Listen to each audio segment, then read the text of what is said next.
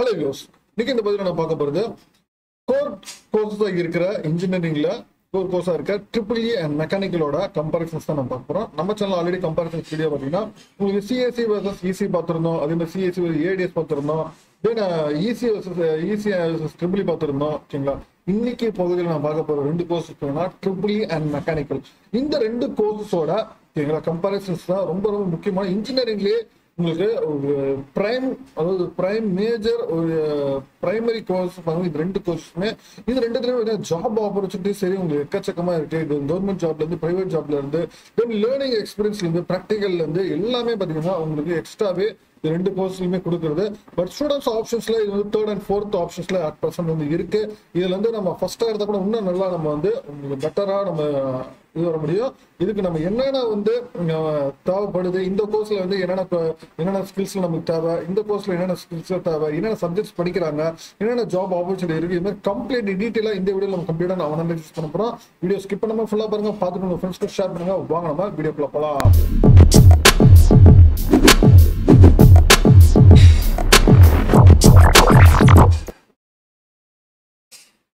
EEE and mechanical இந்த ரெண்டு கோர்ஸஸுமே பார்த்தீங்கன்னா உங்களுக்கு ரொம்ப ரொம்ப ஒரு மேஜரான கோர்ஸ் இன்ஜினியரிங்லயே.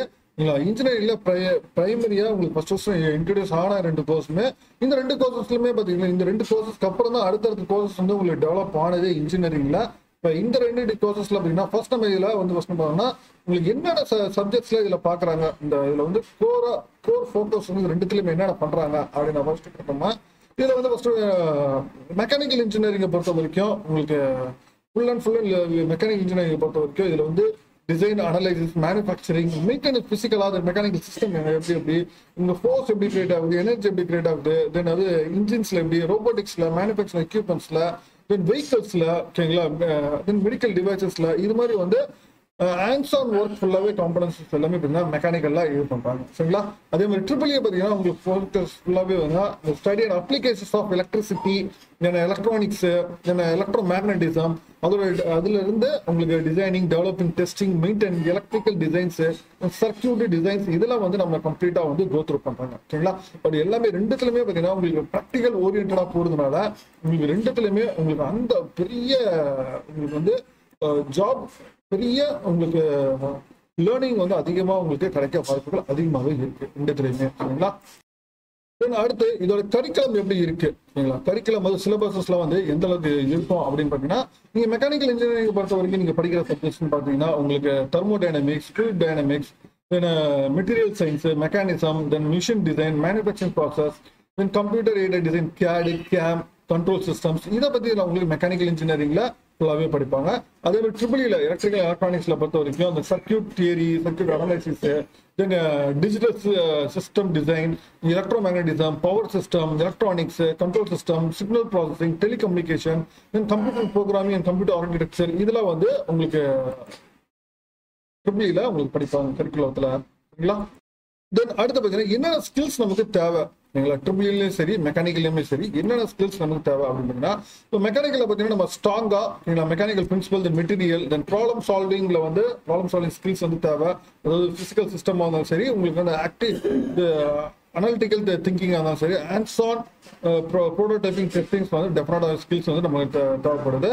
தென் மேஜரா வந்து நீங்க அந்த robotics and AI enable ஆட்டோமேஷன்ல, then additive manufacturing, CAD, aerospace structures இதுலலாம் பார்த்தீங்கன்னா ரொம்ப ஸ்ட்ராங்கா இருந்தீங்கன்னா டெஃபினட்டா வந்து மெக்கானிக்கல் இன்ஜினியரிங் பொறுத்த வரைக்கும் நீங்க நல்லா ஷைன் ஆகலாம். தென் எலக்ட்ரிக்கலை பொறுத்த வரைக்கும் EEE பொறுத்த வரைக்கும் நீங்க எக்ஸலண்டா சர்க்யூட் அனலைசிஸ்ல இருக்கணும். அதே மாதிரி எலக்ட்ரானிக்ஸ்ல, தென் ப்ரோக்ராமிங், தென் அப்ஸ்ட்ராக்ட் திங்கிங், தென் ப்ராப்ளம் சால்விங், எலக்ட்ரானிக் அதாவது எலக்ட்ரிக்கல் ஃப்ளோ அண்ட் சிஸ்டத்துல ரொம்ப ஸ்ட்ராங்கா இருக்கணும். இதுக்கு நம்ம என்னென்ன லேர்ன் பண்ணியிருக்கணும் அப்படின்னு பார்த்தீங்கன்னா பிரைமரி அப்படின்னா பவர் எலக்ட்ரானிக்ஸ், இவில வந்து நம்ம கண்டிப்பா தெரிஞ்சிருக்கணும். தென் ஸ்மார்ட் கிரிட் அனலிட்டிக்ஸை பத்தி தெரிஞ்சுக்கணும். PLC, ஆட்டோமேஷன், VLSI டிசைன் இதெல்லாம் வந்து நம்மளால தெரிஞ்சதுன்னா நல்லா நம்ம ஷைன் ஆகலாம். சரிங்களா? இந்த ஸ்கில்ஸ்லாம் டெஃபினட்டா நமக்கு தேவைப்படுது. அடுத்து ஜாப் ஆப்பர்ச்சுனிட்டிஸ் பார்த்துருவோம்.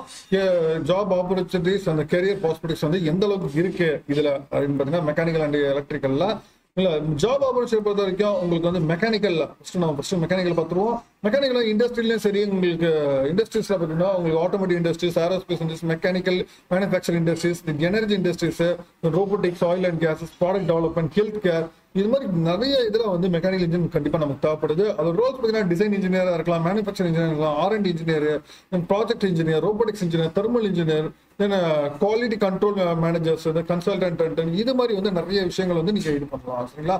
பட் அதே மாதிரி எலக்ட்ரிக்கலை பொறுத்த வரைக்கும், எலக்ட்ரிக்கல் எலக்ட்ரானிக்ஸை பொறுத்த வரைக்கும், EEE பொறுத்த வரைக்கும் நீங்க கம்பெனிஸ் டெலிகம்யூனிகேஷன்ஸ்ல இந்த electronic manufacturing, power generation, distribution technologies, இது மாதிரி வந்து நீங்க டெஃபினட்டா வந்து இருக்கலாம். அதே மாதிரி ஆட்டோமேஷன், ஏரோஸ்பேஸ், ஹெல்த் கேர், இது மாதிரி இண்டஸ்ட்ரீஸ்லயும் நீங்க EEE டெஃபினட்டா நமக்கு தேவைப்படுது.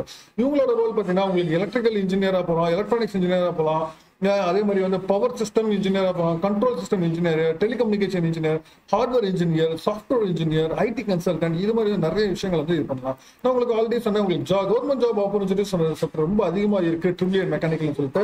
நீங்க கவர்மெண்ட் ஜாப் ஆப்பர்ச்சுனிட்டிஸ் நம்ம பார்க்கும்போது EEE அண்ட் மெக்கானிக்கல் பார்த்தீங்கன்னா இந்த ரெண்டு பேரும் UPSC எக்ஸாமினேஷன்ஸ் வந்து IAS இன்ஜினியரிங் சர்வீஸ் எக்ஸாமினேஷன்ஸ் வந்து எழுதலாம்.